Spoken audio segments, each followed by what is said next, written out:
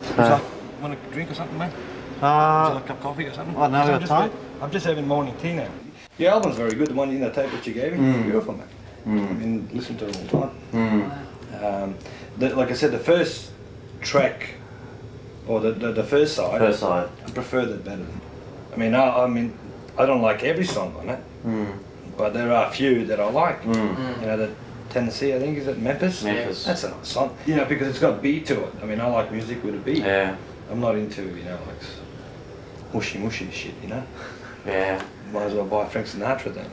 You know? Who chooses what goes on the album?